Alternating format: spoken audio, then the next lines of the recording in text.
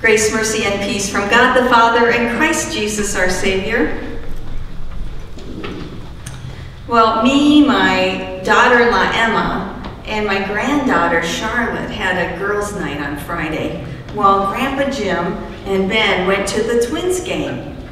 So we all walked outside to the car. It was a beautiful evening Friday night. And then I watched Ben and Emma as they tried to explain to their 2-year-old, Dad and Grandpa were leaving, but they would be coming back. And Charlotte got so worried and anxious, she'd look to Ben and cry, Daddy! And she'd look to Emma and cry, Mommy! And her head kept swiveling back and forth, Daddy, Mommy! Trying to understand. And that moment, confused and anxious moment of who was staying behind and who was leaving and who's going to come back, is kind of the movements of Easter's story. Instinctively, I picked up Charlotte and I held her, and she sensed that everything was going to be all right, even if she couldn't understand it all just then. Her parents had given her their word and promise, and I held on to her when she was anxious. And you know, a lot of our life is lived like this, isn't it? And our faith. I thought of holding on to Charlotte, that's like our trust. Those are times when we're anxious, but we trust. We trust by holding on to God, and we trust that God is holding us, always. Well, today's gospel earned one of Jesus' disciples a nickname, Doubting Thomas. Thomas needed more than the disciples' word when they told him, "We have seen the Lord." He wanted to touch and see Jesus in person. And I think Thomas gets a bad rap, if I could make a case. And I'd encourage you to open up a Sanctuary Bible to the Gospel of John. And we're going to start at chapter 11. So we can see who Thomas is. Thomas is named among the 12 disciples of Jesus. He's called the twin. And chapter 11 is the chapter of the story of the raising of Lazarus. These are friends of Jesus, Mary and Martha and Lazarus in Bethany. Jesus spent a lot of time with them. Lazarus falls ill and he dies, and Jesus gets word of this, and he says to his disciples, it's time to go to Jerusalem. And they know that's trouble.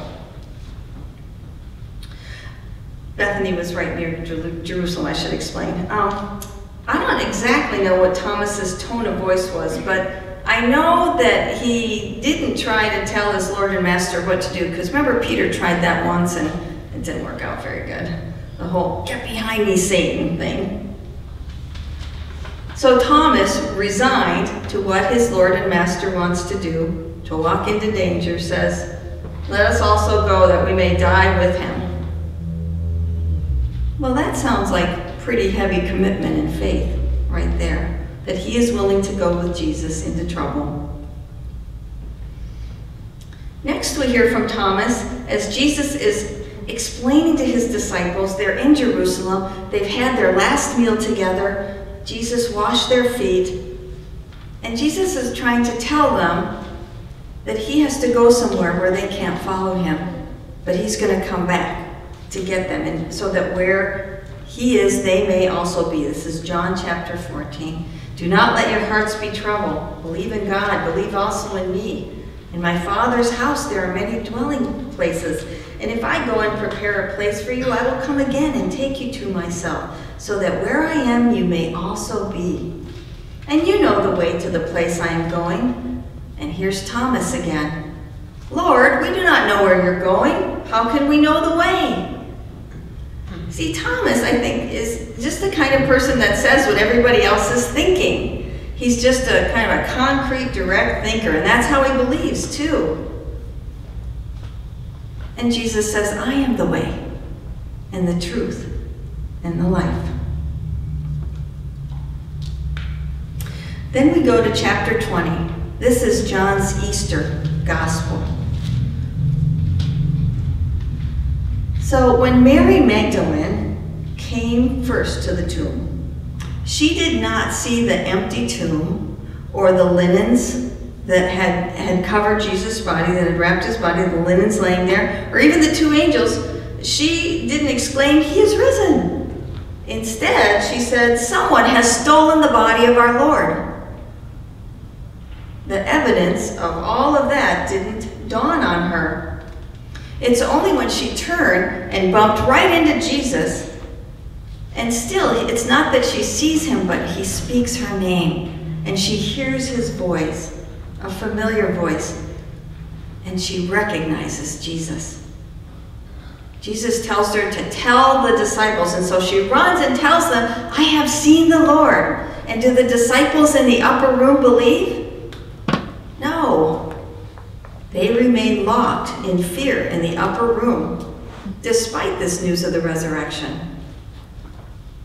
Again, it's when Jesus comes to greet them, gives them peace, that they are ready to tell Thomas, "We have seen the Lord." So you see, Thomas really is only asking for what all the rest of the disciples wanted and got, visual confirmation. Like I say, he's a concrete thinker, and most of us are. He wanted to see the crucified Christ was the risen Christ. He wanted to see the wounds. And if that, people of God, is what you need today, then come to Holy Communion. Come to Holy Communion. At our first service, we celebrated our youth and families receiving First Communion. And what I say to them, I say to you, look, here is Christ.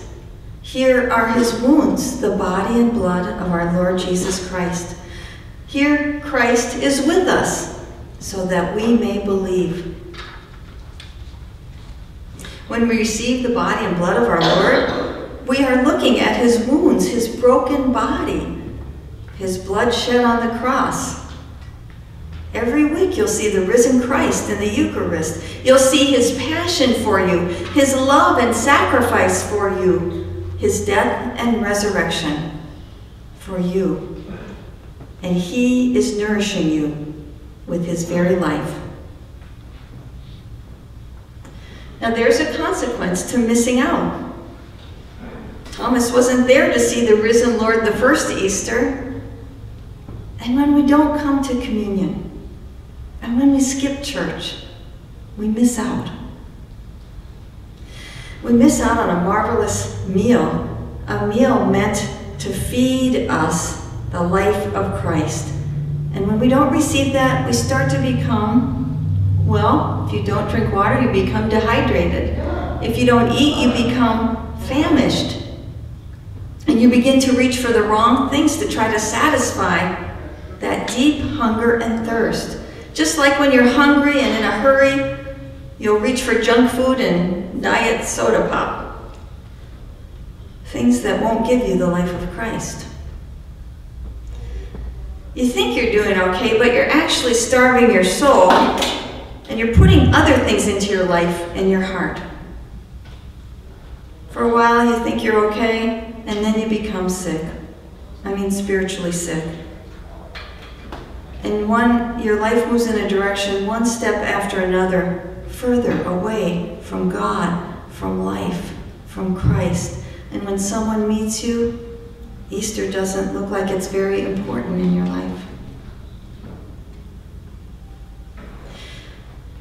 Our doubting Thomas touches Jesus' wounds, and then he exclaims one of the most powerful confessions in the New Testament, "My Lord and my God." And so I'm going to invite each one of you today, as you come up and receive communion, to say that very thing. Now, I know when you come to communion, like we taught our First Communion youth, to say something when they receive Christ, they receive the elements of communion, to say, "Thank you, Lord," or, you know, Nan Anderson always says, "Praise the Lord," when she comes up for communion. But today I want you to say Thomas's confession, "My Lord and my God." Jesus said, "Blessed are those."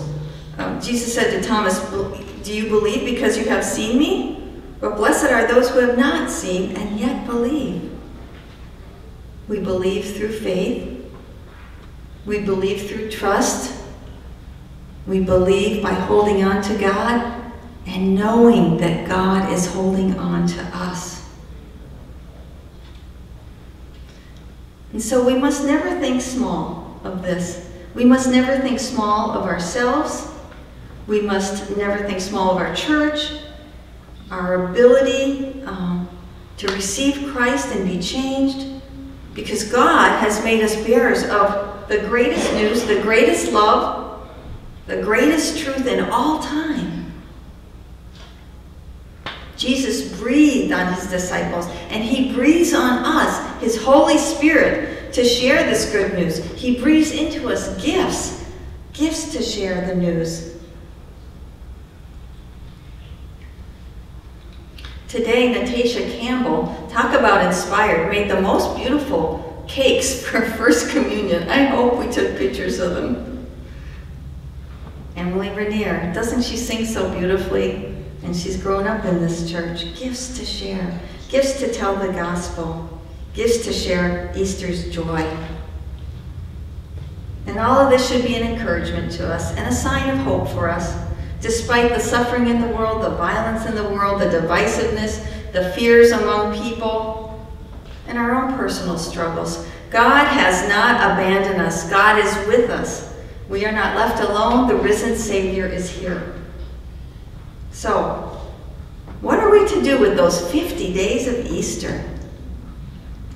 It's 50 days to look for the presence of Christ. It's 50 days to celebrate the resurrection. And so I've got some questions for you. I left them on the welcome table. I want you to take them throughout, use them throughout these 50 days. Find a friend to share them with. Share them as a family, share them with kids. You can all do this as a family together. Here are the questions as we use fully the 50 days of Easter. How will I know the risen Christ in my life today? How will I celebrate the risen Christ and Easter's victory today? How will I share the good news of Easter today? And how will I use the gifts of the Holy Spirit today? Marvelous questions. 4 questions for Easter. So that we don't just let Easter go by. Remember, our gospel tells us Thomas missed the first Easter service, but Jesus came to him, and he does come to us. Every week, will you? Let's pray. No more we doubt thee, risen, conquering Son. All glory and honor to you, Lord Jesus. We will not let Easter just go by this year, but we ask that you breathe into us your living Spirit, and that you work in us through doubt and belief to make us stronger in faith, and you free us to leave behind the sad or dreary places that have held us in fear. Lord, lead us into Easter's light with your word, your promise, your peace, and your joy to proclaim. Alleluia. Amen.